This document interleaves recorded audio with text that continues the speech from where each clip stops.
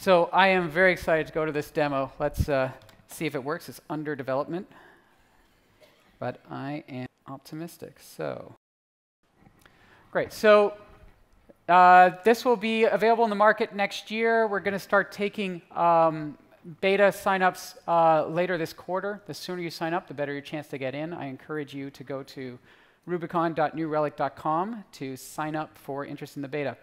But let me get started by just running a simple query on all of these events that we're collecting. I'm going to run queries on New Relic's own data about our customers. And forgive the resolution on these screens. I'm going to just zoom this up a bit so it's a little easier to read. So one of the things we decided to do in building Rubicon was use a simple query language that was familiar. If you know SQL, this will feel very comfortable for you. But it's not. It's a custom query language that is designed for operating on billions of events where every query operates on a time period, a time window. So I'm going to just do for a very simple query to start, just to give you a sense of what's the basics.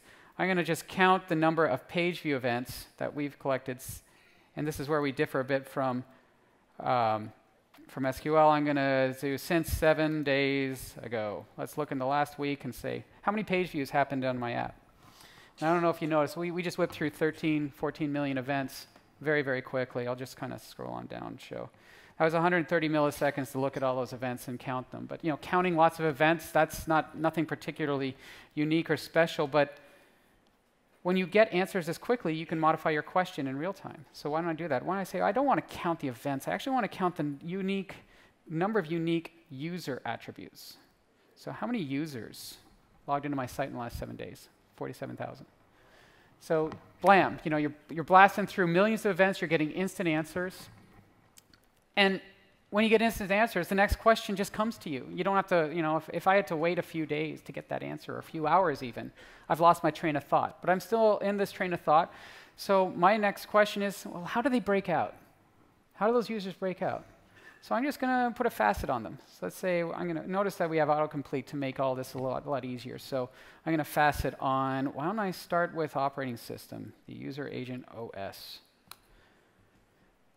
OK, that's how our users break out by operating system. Because we don't do any indexing, we're whipping through all these events in a massively parallel cluster. You don't have to, in advance, index on any attribute. This will just happen no matter what I facet on. So I'll facet on country code. Just say, all right, how many people are using our app by country? OK, there's our breakout by country, right? This is just, and we automatically visualize it for you, which is really cool. By the way, for those of you, which is pretty much everyone in the audience except for my mom, you also get the raw JSON. So if you just want to invoke this as a service and blast it into your own software, you're good to go. We're collecting this data for you already, by the way. We've been collecting it since June. You don't have to set anything up. Just log in, start writing some queries. I think you're going to be blown away. So let's just facet by something that's important to our business, our product. So how do these people break out by product? So that's the 7-day usage of our customers by product. And we've got a variety of product levels, depending on whether you're a light customer on the free product or let's look at Pro Trial. Pro Trial basically correlates to all those people that have got T-shirts. Where APM product equals Pro Trial. And what if my marketing genius Patrick said, and I want to see how it's going outside of the US. So, and country code does not equal US. Oops. So we got 3,400 people on Pro Trials outside of the US.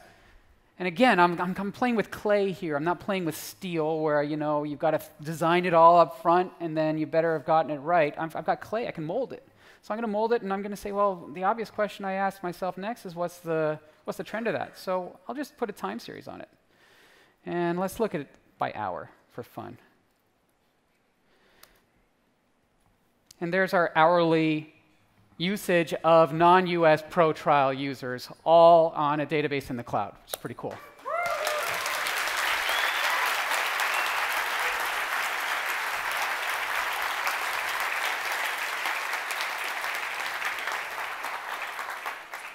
But let's say somebody who doesn't want to write NRQL or learn NRQL wants to see this data. Well, it's simple. You just add it to dashboards. I can add anything I've just done. Once I've gotten it right, I want to share it. You're going to share this. Let me bring this back to full screen.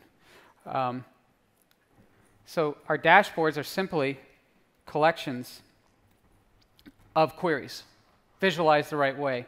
For example, one of the things when I showed you that, that breakout by product, that's kind of similar to this query here. You can visualize them in different ways. Here's a pie chart of how many people are on our site right now.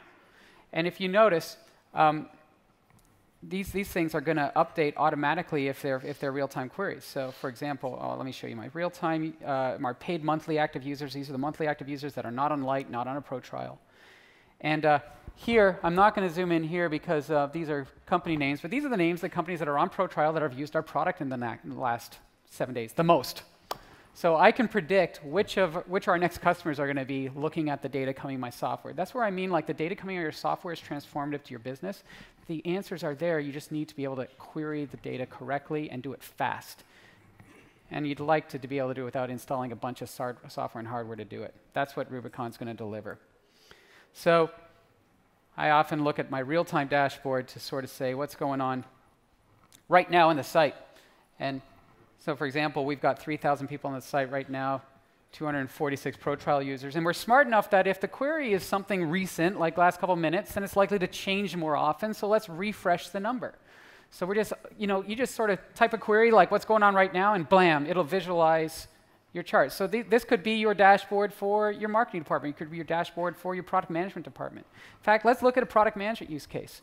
I mentioned that histograms and percentiles are available today. The first thing that anybody who builds a new feature wants to know is, are people using it? So let's see what's going on with histograms and percentiles. 84 people are using that feature right now. 84 people right now. And if I can zoom in and show how those users break out, over the last 24 hours, I fibbed a bit. We actually launched this yesterday so that everything would be stable and I wouldn't be wondering whether it was going to work. So histograms and percentiles have been live for about a day, and over the course of that day, we see 4,500 people have used the product broken out by, or used this feature broken out by their subscription level. So this dashboard took literally 5 minutes to construct. There was no new instrumentation required. It was just, let's just query the event data in a different way to solve a different business case.